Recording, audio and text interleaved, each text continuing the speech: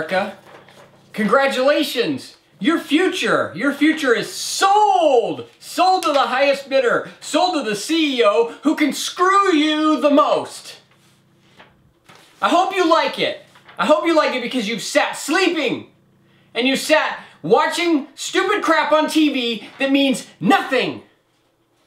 And here we are, my family, the share of just my family's debt, not even my grandchildren, that one day if I'm blessed to have, will have. No, just me, my wife, and my 2 kids. Here's my debt, $124,000. That's just the national debt.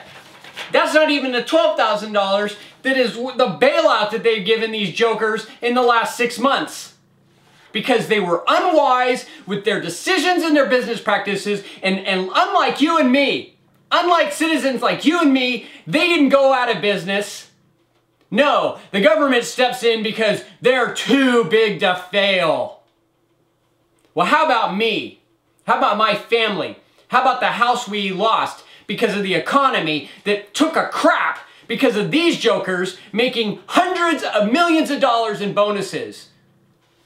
Because of the business practices that they weren't smart enough to figure out how to fix. Because they were giving loans to illegal aliens and to people with credit scores below 500 for $500,000 with no verification whatsoever.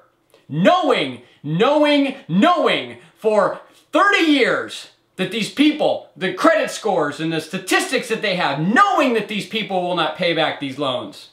But hey, don't worry about it. We'll pawn it off on this person. We'll pawn it off on that person. You know what this is? Outright greed. And somebody ought to go to jail, but I'll guarantee you that nobody will. Oh, they'll find somebody. It'll be some old fart who's about to die anyway. Just like Enron.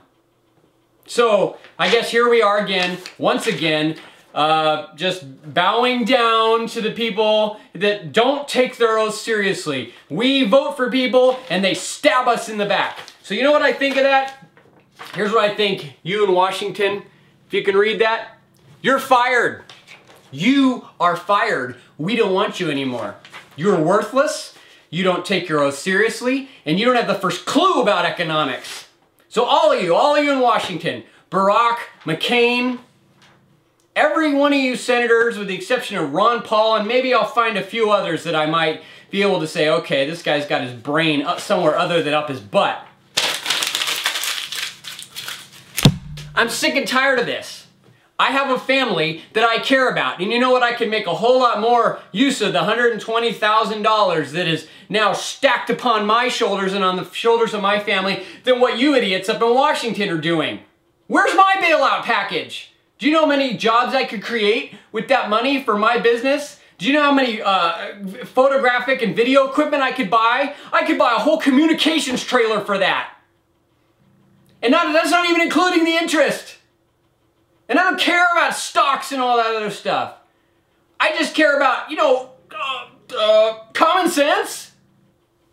I realize it's a crazy idea, and that this, I know you guys, you love the money. Oh, money, we love you, money. We don't, you're our favorite. Where are your priorities? Senators, congressmen, Mr. President, Secretary Paulson? Hey, Ben Bernanke, you backstabbing scumbag, where are your priorities?